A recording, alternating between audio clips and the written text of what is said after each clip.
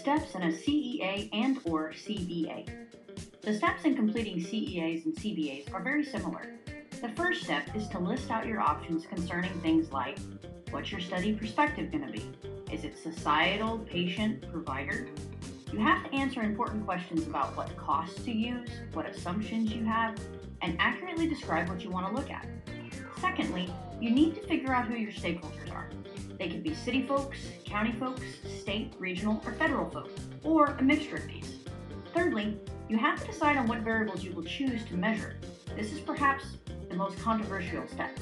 Fourthly, you need to decide whether you will use real cost, transfer costs, indirect or direct costs, tangible or intangible costs, or what mixture of these.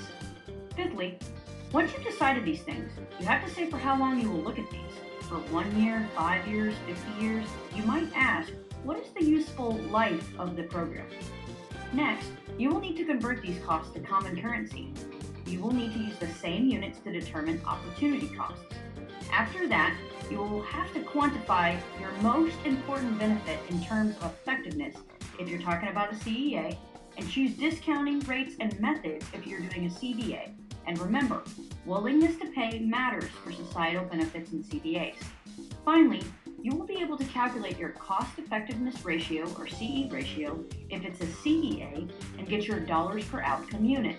Or if it's a CBA, you'll find your net present values of the different programs, and the one with the highest positive number is best. If you want to calculate the benefit cost ratio in a CBA, you would divide the net present value of benefits by the net present value of costs. Numbers above 1 are good. Remember though, programs need to be of similar size.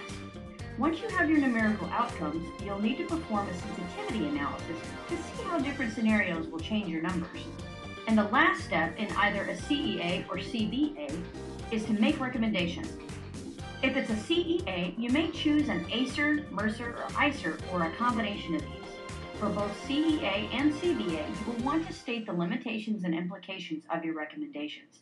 This, in a nutshell, are the steps for CEAs and CBAs.